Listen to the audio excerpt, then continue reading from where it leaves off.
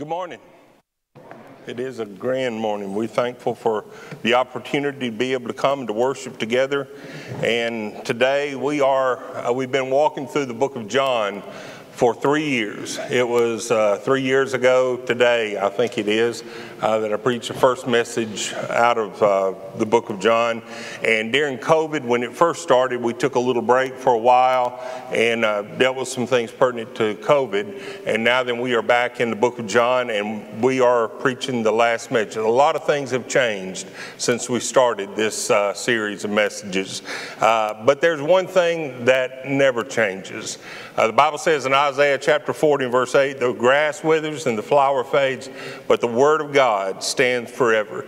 And so I'm grateful that before COVID, God's word applied, during COVID it applied, and in this aftermath of COVID, we still can depend upon God. We're in the book of John, chapter 21, and let me kind of set the scene where we were last week. There's a lot of places in the Holy Land where we know sort of around the vicinity of where something happened, but maybe not the exact place. Give you an example, the field where David killed Goliath. We know exactly where that was because of the description of mountains and the region. And we believe that we know exactly where Jesus met the disciples there on the shore of the Sea of Galilee as they were coming in. And we know that this is the third time that Jesus appears to the disciples after the resurrection.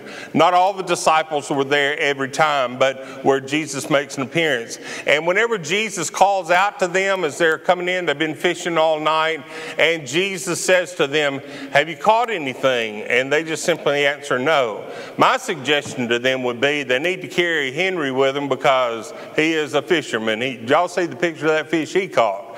I mean, it was huge. It was bigger than Henry. But these disciples, professional fishermen, they caught nothing. And so Jesus tells them, cast your nets on the other side.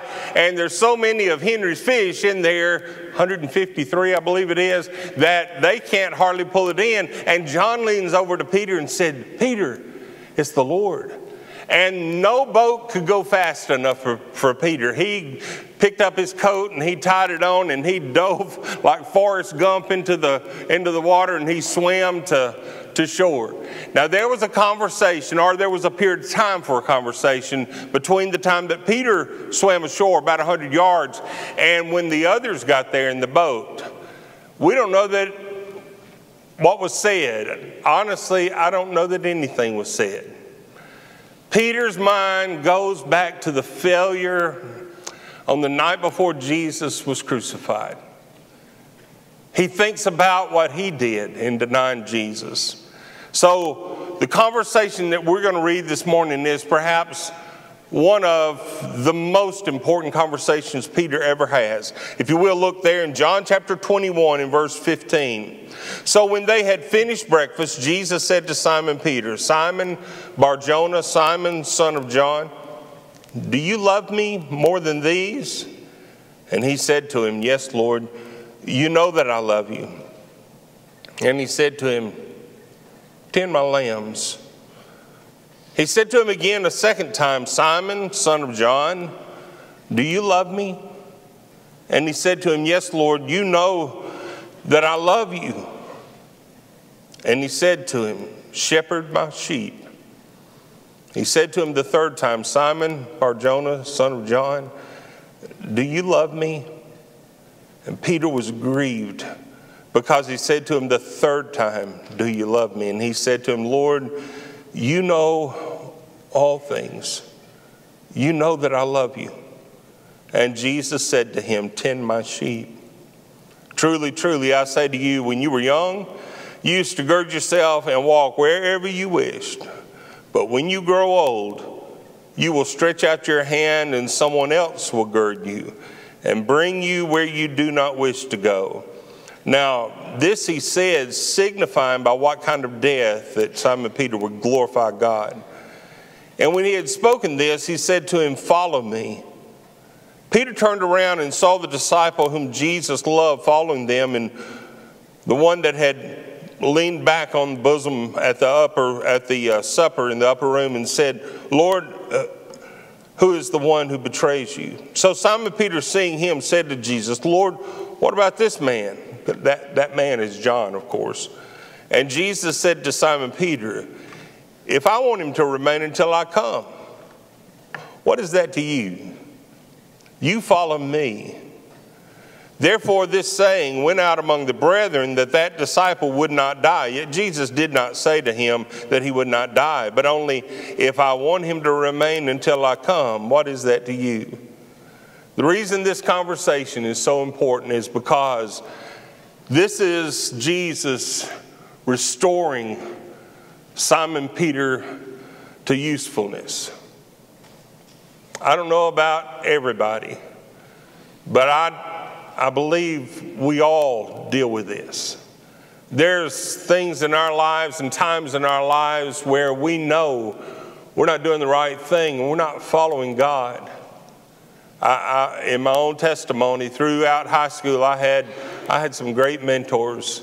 My pastors, Larry Kennedy and Jim Futrell, took a special interest in me and were very generous with their time with me. Rich Malone, probably as much, if not more than anyone, discipled me and mentored me. We didn't know what mentoring was back then. We didn't use that word. He just loved me, and he sat down with me every week, and we talked through things and read the Bible together, and he helped me to grow. And I was interested in soul winning. I witnessed to everybody I played ball with. I witnessed to my friends, and many of my friends were church folks, so we fellowshiped together. But I went off to Mississippi College, and at no fault of Mississippi College, but I strayed. I didn't do a lot of things in the world, but I had my mind on lifting weights and working out and running and playing ping pong and girls. That's what was on my mind. And I didn't do a whole lot of things that the world says to do, but I didn't do what the Lord told me to do. And I strayed from him. And there was a period of time I had always gone to church. There was a period of time when I didn't want to go to church. And in that time that I felt so far away, I'd already surrendered to preach, and I grew so convicted that I left Mississippi College, and I took a semester, and I welded at Atlas Truck Bodies over in Wren, Mississippi. And I truly felt like God could not possibly use me. I had been called to ministry. I had been in love with the Lord, and I had left my first love, and I had failed him. And as I lay on my face before God and repented and apologized, and I said, "Lord, I know I'm not worthy. I know I can't be used anymore. But Lord, wherever you have me, Lord, give me the words." And I was with 9 of the most foul, vulgar-mouthed men on the planet Earth. And I had an opportunity to witness to them one-on-one through the next weeks. And some of those were very, very hard. And some of those didn't even realize, that how they talked. One man sitting at the lunch table just used God's name in vain every other sentence. And finally, I called to his attention, and I said, what I said to him then, my theology has grown a little bit, but I said, if I sit here and talk like you did, I'd be scared to death to walk out in a thunderstorm. And he didn't even realize. And the next day, he kind of felt bad. He brought me a box of candy bars. I guess his peace offering to me or something like that. I took them and I ate every one of them. But about that time when I was having my quiet time and I was spending time with God and I was growing in the Word, and he put a new thirst for the water of life that flowed within me, and I was sharing with people around me. The phone rang, and it was Lowell Johnson from First Baptist Church in Vardaman, and he said, "We're looking for a summer youth director." This was in the end of February, and so I went over and talked to him, and I went. It's supposed to be the summer, so summer lasted from March until December. It was a long summer that year. had a great time, and it was a time that God restored me. I went to Blue Mountain College, and that was the best thing that ever happened in my ministerial life. The best professor I've ever sat under was Dr. Travis at Blue Mountain. And then God had an ordained purpose also for me to go to Blue Mountain. I met Leanne, and we got married. And God has blessed me. I still, every day, still feel like I am unworthy. But God, and by His grace, it's what we just sang. It's not me, it's Christ in me. Anything that good comes from my life, it is because of Christ. If you can say anything good about me, it is only because of Christ. I am unworthy, and I'm not worthy to be a shepherd either. But Jesus restored Peter, and Peter restored me. There are believers in this room, you have the same testimony, a little different details, maybe times and place, but times when you drifted from God, and God would only let you go so far because He loves you. Simon Peter, and the truth that comes with this is that he was restored. Now, Leanne watches a lot of shows on this particular channel. It's called the Men Hater channel on TV, and I am not interested in most of them, but she has watched some, and she has drawn me in. What's his name? Chip and Gloria Gaines, isn't that their name? Out in Waco, Texas, the fixer-upper. They call it the worst house in the best neighborhood. They'll take an old house and they'll renovate it, and I've been interested in that. But let me tell you, that's not nearly as charming as it sounds, and it doesn't happen in a 30-minute program. It takes a long time. So, but I have met the original fixer-upper, and he doesn't deal he deals with people, and that is exactly what happens. So I want us to look at the truth as he is restored to usefulness, some truths that apply for him and for us. The first one is that loving Jesus is the key to knowing Jesus. You say you want to know more about Jesus and you want to know Jesus. The way that you get to know Jesus is that you fall in love with Jesus, that you love Him. This takes them back to the night before the crucifixion, and Jesus has told them this is what's going to happen. They're going to come and take me, and I'll be killed, and I'll rise again. And Peter said, Jesus, shut your mouth. And that's just about as disrespectful as he said it too. Jesus, that's not going to happen. You know why? Because I'm here. Now, I don't know about these other yahoos. John, so sentimental, he'll be over there crying.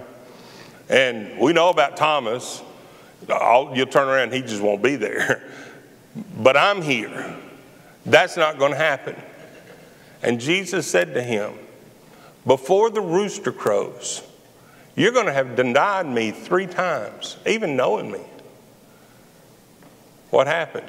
They came and arrested Jesus, and Peter kind of reacted. He pulled out his sword, tried to cut a fellow's head off, and then cut his ear off. And Jesus said, put your sword up. I don't need that.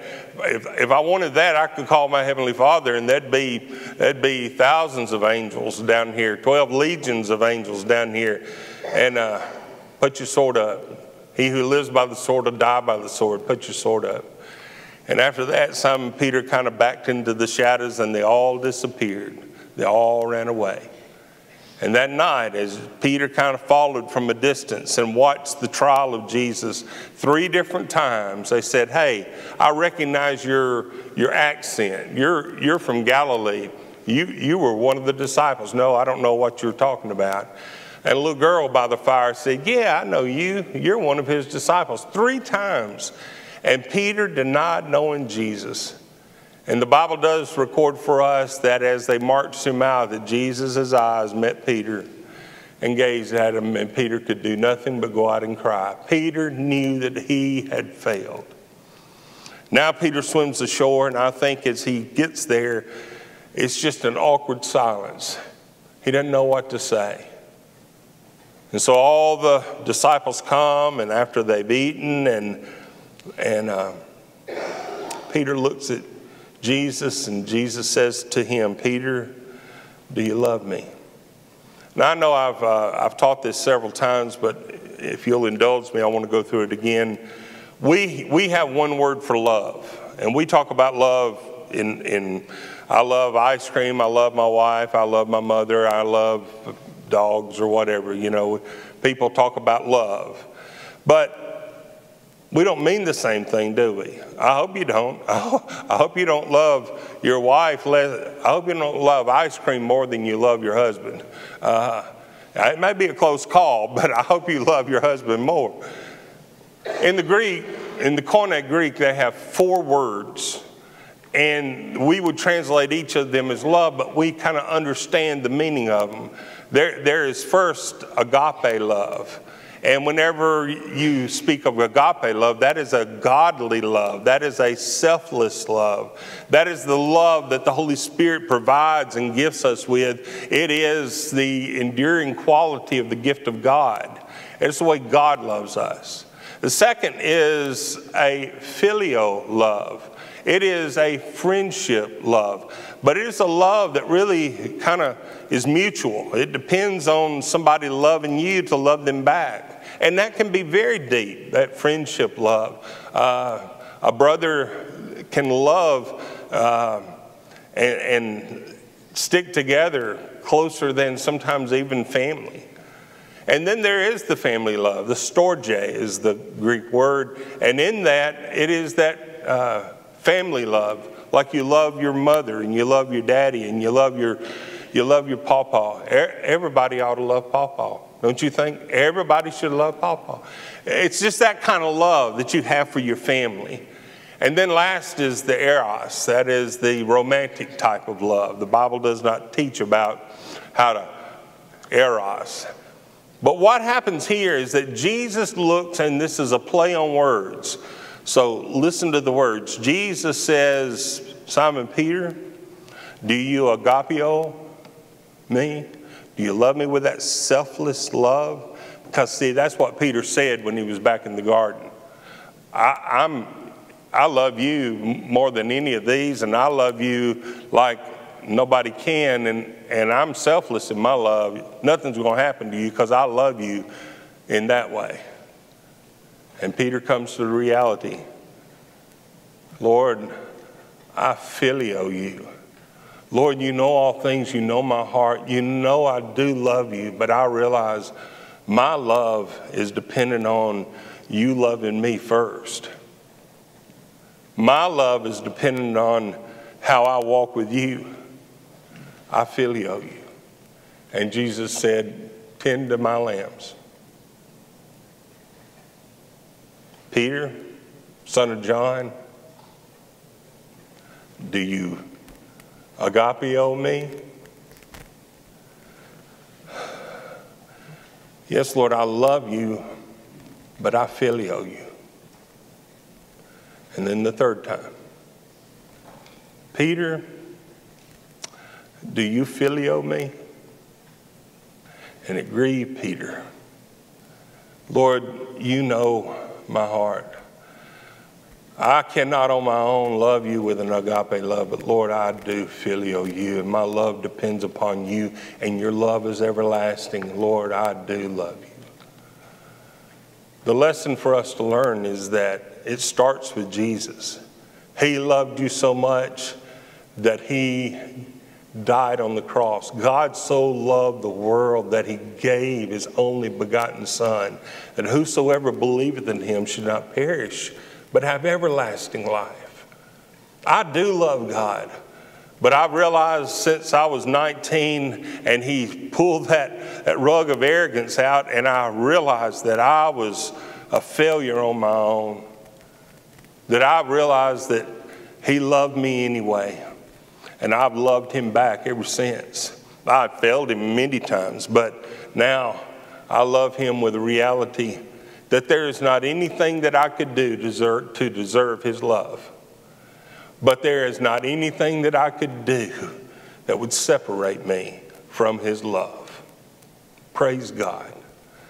I am thankful today as you think about this, knowing Jesus is to love Jesus. And it goes on to us that it is within us that moves us to something. 1 Peter 1:8 says, and though you have not seen him, has anybody here seen Jesus? We've seen portrayals of Jesus. We've watched some things. We've seen pictures and sculptures. And though you have not seen him, you love him. And though you do not see him now, but believe in him, you greatly rejoice with joy inexpressible and full of glory. I don't have to see him. I know what he's done for me, and by faith I believe, and that leads me to love him. It's interesting. Look back in John 21, verse 15. Jesus, after breakfast, Jesus said to Simon Peter, son of John, do you love me more than these? Now, what does that mean? What's he talking about? Simon Peter, do you love me more than these? There's some scholars that believe that Jesus pointed back over to the boat and the nets and the fish. Because you see, Peter, when he was with the disciples and he felt like he had failed so, and they were still afraid, even though he had heard Jesus, he had reappeared, but he just felt so discouraged, and he said, I go fishing. You know what Peter was saying? I'm going back to my old life. I'm so depressed, and I have ruined it all, and I'm going back to my old life. So maybe Jesus was pointing to the boat and the fish and the nets and saying, do you love me more than these? Or maybe he was referring back to that night when Simon Peter said, Lord, I don't know about all these others, but that's not going to happen. You're not going to be taken. You're not going to be killed because I'm here. Peter, do you love me more than you love these? I'm not quite sure. The Bible just lends itself to no details here. Was Jesus pointing? Who was he pointing to? What was he pointing to? But really, it doesn't matter. Jesus says, do you love me more than... And that's the question to my heart. And it doesn't matter where I point. Do I love Jesus more than anybody? And do I love Jesus more than anything? I've told my wife, and my wife knows that I love her. But Leanne knows that I cannot love her like I should unless I love Jesus as my first love. And when I love Jesus as my first love, then I can be the husband that I ought to be. If I love Jesus as my first love, then I can love my children and grandchildren like I should. Because I can love them with what kind of love? Agape. It is my relationship with Jesus that allows me to love others. So when Jesus asks, okay, you got to pick, he's just being God. He's being sovereign. And he's bringing Simon Peter along to that point to say, do you recognize, you say that you love me dependent upon me, but do you recognize how you can love the very best that you can? Loving Jesus is a key to knowing him. And you can't put any price tag. Matthew 18, there's a parable that's told. And there's a merchant he deals in pearls. And he finds a pearl is perfect. I mean, it is perfect. And he goes and he liquidates all of his assets, everything that he has, to buy the pearl of great price. I own the pearl of great price in my life. Or actually, really, the pearl of great price owns me. There is nothing that anyone could ever offer that compares. We've been singing about that this morning. Indescribable. Jesus is that one. Loving Jesus is key to knowing him. And then serving Jesus is a result of loving Jesus. Every time, I'll not go back and read them, but every time that Simon Peter answers, how does Jesus reply? Simon Peter says, Lord, you know that I love you. And what does Jesus say? Tend my lambs. Do you love me? You know I love you. Shepherd my flock. Do you love me? You know I love you. Then feed my sheep. Whenever Simon Peter stood that night and Jesus said, "Who do men say that I am?" And they said, "Well, some of them say maybe John the Baptist come back, or maybe Elijah." And Jesus said, "Whom do you say that I am?" And Simon Peter gives that great confession, and he says, "You're the Christ, the Son of the living God." And Jesus said, "Simon Bar-Jonah, flesh and blood has not revealed this to you, but my Father who is in heaven." And I tell you that upon this, upon what? Upon Peter? No, some say that. But upon this profession of faith, upon this understanding and faith, upon this, I will build what? My church. Not Peter's church. I know we talk about that, going back, what's happening at your church. Let me tell you about what's happening in my church. I'm going to my church. It's not my church. It's his church. It's his sheep. It's his flock. But he gives us the understanding that when we love him, what results is serving others. You make that connection in your mind. If you love Jesus, you cannot help but have the call and be fulfilled in serving others. You cannot just sit in a building and sing about how we love Jesus and preach about how we love Jesus and not serve others. And Jesus tells us to lay down our life. Hebrews chapter 6 and verse 10, "For God is not unjust so as to forget your work and the love which you have shown toward his name." How? "In having ministered and in still ministering to the saints." God sees whenever we minister to others, that's how we express and manifest our love for him. That's how it's done. It may be simply mowing your neighbor's yard. It may be just taking somebody a dozen eggs. It may be bringing somebody a meal. It may be just sending out a note or a card. It's ministering to others. And sometimes it's not even, you don't even know what to do. I have stood so many times at a graveside or in a funeral home or in somebody's home or a hospital room, and I simply don't have the words to say. And y'all know I'm not a big hugger. I'm developing into a hugger. You know, I got plenty to hug. So sometimes that's all you can do, is just simply say, "I don't have the words. I don't, but I love you." And sometimes it's just that simple service. And that is how God sees. God says, "See that? He's loving me. She's loving me." I do believe that for us, the greatest command is to love the Lord our God with everything within us. The second one is to love others. Love your neighbor as you love yourself. But we live in a selfie generation. Everybody know what a selfie is? 25 years ago, if you went to the Grand Canyon, you'd take a picture of the Grand Canyon. Now everybody goes and they take a picture of themselves with the Grand Canyon behind them. USA Today reports that the millennial generation will take 25,000 selfies in their lifetime.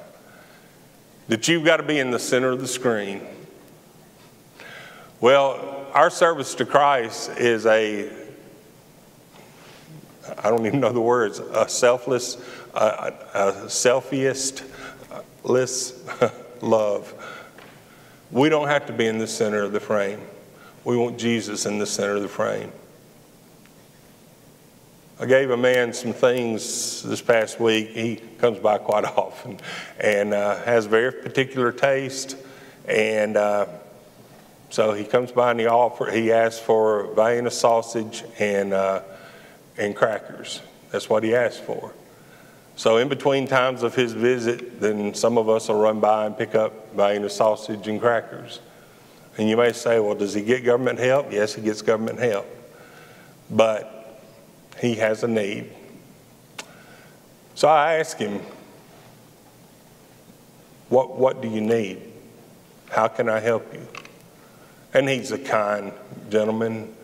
He always is very complimentary about our building, and and about the staff, and I asked, what do you need? And he said, oh, just some Vienna sausage and crackers. I've never thought about giving Vienna sausage and crackers as an expression of love for Jesus. But I did this week because, preparing for the message and thinking about what we do loving Jesus. And I laid Vienna sausage and crackers on the altar to Jesus. I've talked to him before. He's a believer. And so I told him, I give these to you in the name of Jesus. He said, thank you, and went on about his way. It doesn't have to be a lot. It just has to be everything we do. It ought to be about Jesus. Loving Jesus comes through in our service. Let me end finally and look in verses 18 and 19. Following Jesus gives you hope for the future. This may seem odd to you, but it's not. He said, truly, truly, I say to you, when you were younger, you used to gird yourself, walk wherever you wished. Simon Peter was one of those kind of guys. He'd go in any place he wanted to go. He was a tough guy. But when you grow old, you will stretch out your hands and someone else will gird you and bring you where you do not wish to go. Then verse 19 helps you understand it's not just talking about getting old and not able to do for yourself. He says, now this he said, signifying by what kind of death he would glorify God. The Bible does not tell us how Simon Peter died, but Origen wrote it down, and then Eusebius, a church historian, writes it down a little later. Simon Peter died by crucifixion. And yet he still did not feel worthy to die in the same manner that Jesus died. So he requested and asked to be crucified upside down. Even though Jesus restored him, he knew what it would mean for him eventually one day. And he loved Jesus so much and wanted to honor Jesus so much. He wanted to honor him even in his death. Everybody asked, what in the world is going on? Why is he upside down? And even the guards and the praetorian and the officials all had to say, well, this is why. He didn't want to die in the same way Jesus did because he didn't feel worthy. So even in his death, he glorified God. Psalm 139 verse 16 says, your eyes have seen my unformed substance. He knew us before we were ever conceived. And in your book were all written the days that were ordained for me, when as yet there was not one of them. Before I was ever conceived, my days were numbered. 2003, the U.S. had taken over Iraq, and Saddam Hussein was on the run, hiding in a hole, and they found him. Donald Rumsfeld was the Secretary of Defense at that time, and he's a man of faith. One of the reporters worded it, so you would say, they had not yet caught Saddam Hussein, but a reporter said, so you would say Saddam Hussein's days are numbered. And Donald Rumsfeld paused and said, well, I guess you could say that about all of us. For all of us, our days are numbered. And that's true for every one of us. Our days are numbered. And I don't know when that is, nor do you, but God does. But this one thing I do know, that whenever that day comes for me, it won't catch God by surprise, but it's going to be a glorious time, because 2 Corinthians tells me to be absent from the body is to be present with the Lord. Paul said, for me to live is Christ. I get to serve him, I get to serve others, but for me to die is gain. That's something else we sang about this morning. There's nothing, even death itself, that can take away my hope in Jesus. Whenever that day comes, there were a few folks who thought that was a couple of years ago for me. Death has no sting. If that had been the case, then I know exactly where I would be. And if I walk out of here and die today, I know exactly where I'm going to be. And you can say, well, his days were numbered. God knew exactly when, and God took him home. And you don't have to mourn for me. You can mourn for my family, and please do comfort them. I mean, now, wait a minute. I'm not making any plans. Get that straight. But when that does happen, you can simply say, well, he's having the best time he's ever had before. You know what? Your days are numbered too. Are you ready?